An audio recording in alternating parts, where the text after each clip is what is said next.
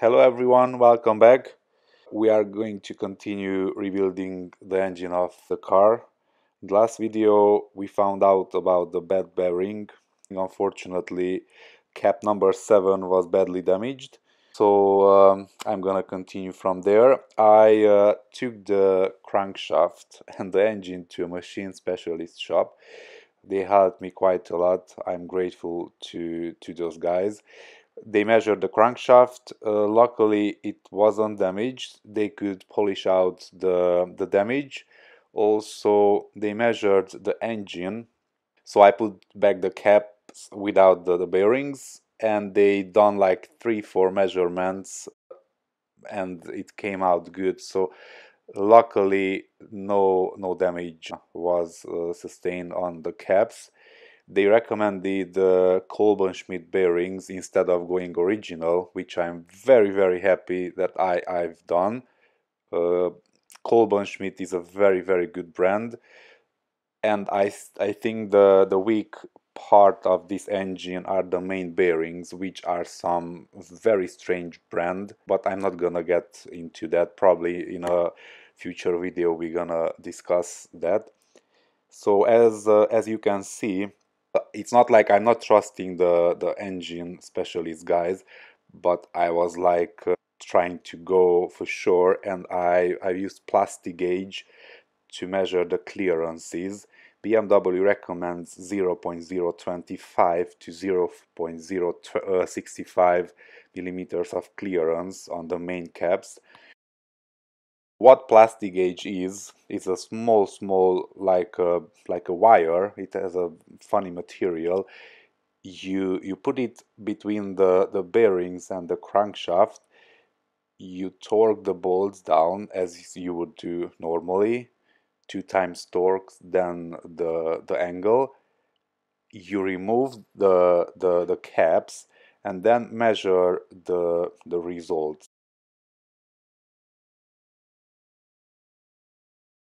Obviously, I'm not gonna use the new bolts for this because that would be just a waste of time and money. I'm gonna use the old bolts to do this test. So this is the plastic gauge.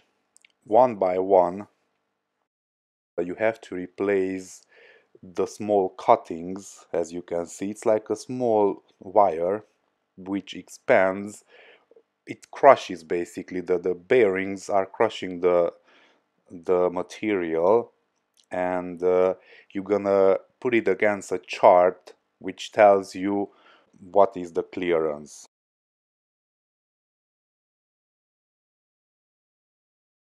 These are the new bearings, nice and shiny. You have to be very careful, very precise, no dust, needs to be a clean job. And of course, the orientation is very important. You cannot mess that up. It has a very specific order, not just order, but you cannot just turn it around and put it 180 degrees the other direction. So as you can see, these are the old bolts. For the test they are good, but obviously once I'm finished, I have brand new original BMW bolts I'm gonna use for the bearings. This is a very slow process, unfortunately. It's a bit boring, but uh, basically this thing decides if the rebuild is gonna be a success or not. I'm not using the lube at the moment, the assembly lube. Just putting back the caps dry. Obviously, I'm not gonna turn the crankshaft. It's gonna stay in place. As I said, it's a slow, kind of boring process. You measure twice and cut once, as they used to say. So I'm very careful and trying not to make any mistakes. It's quite difficult because the small plastic gauge is so small and light that you do one, like the whole, you shake the engine and they just fall inside the engine. You have to look for them, pick them up, so you have to be very careful.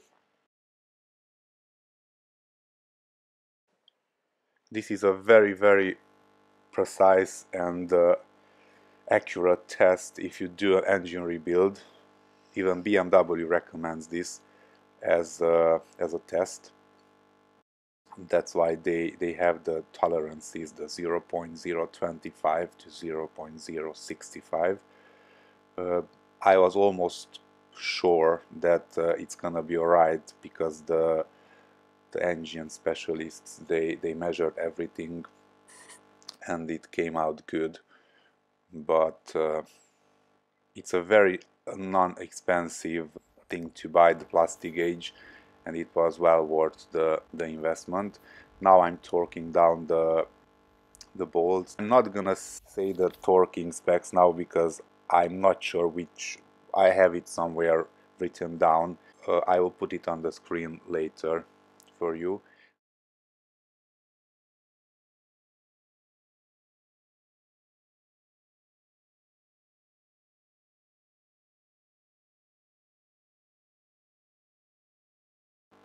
I'm marking every bolt so I can follow the direction, so I'm not leaving any of them untorqued.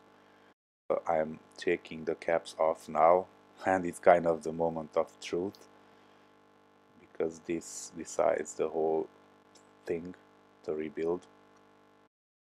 I loosened the bolts by hand, and then I'm gonna use my gun. Obviously there is no tension at this point, so if you guys think that it's gonna damage the crankshaft, it's not vibrating at all.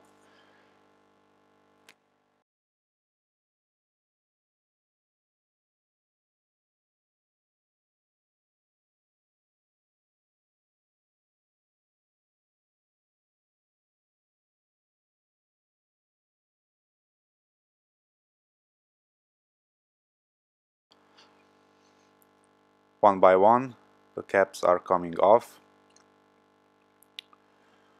and the measuring process starts. Let's see what are the results.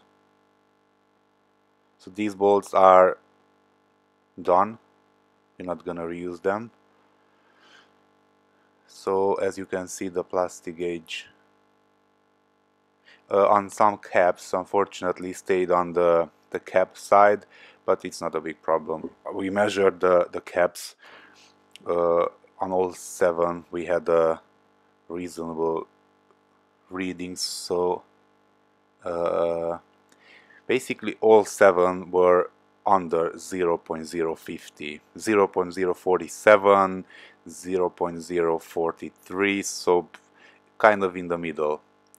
It's not at the start 0.025, but for me that would be too tight, but not 0.065, kind of in the middle. I was happy, more than happy with the results. I'm I'm very confident this Kolbenschmidt brand is a good, reputable brand.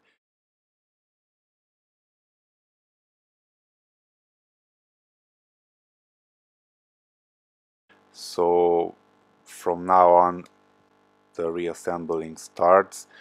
Obviously now I'm putting the connecting rod bearings as well, one by one. I'm gonna put assembly lube on all of them, and now it's showtime. Every single bearing cap gets some assembly lube, and the process starts again like we did with the plastic gauge.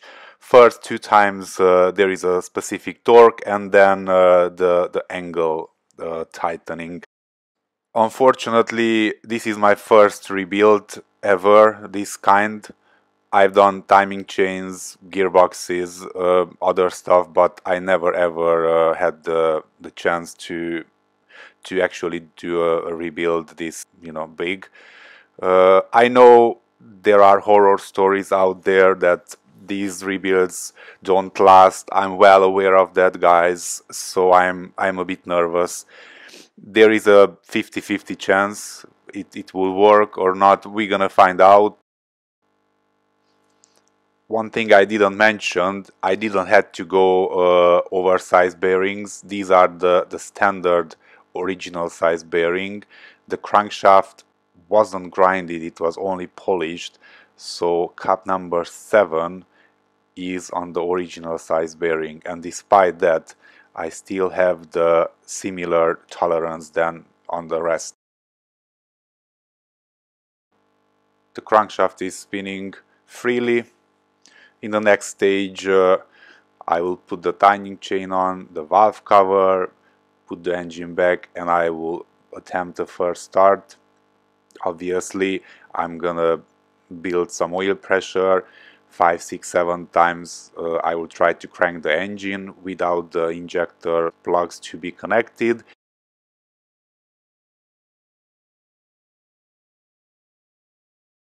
If the engine starts, the first thing will be to measure the oil pressure. That is a key indication of the main bearings. I will do a cold, and then after 10-15 minutes of warm, that's the plan at least. Oil pressure, I bought a special tool, only special tool. I didn't have an oil pressure gauge, so I had to buy one. I will use that. This is the first start. My head.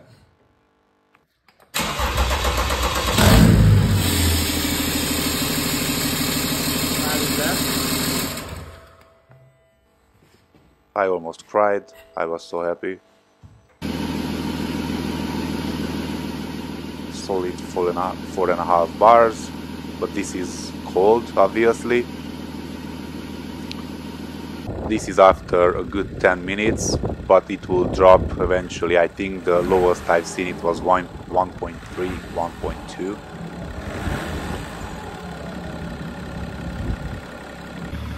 This is what the car looks like right now.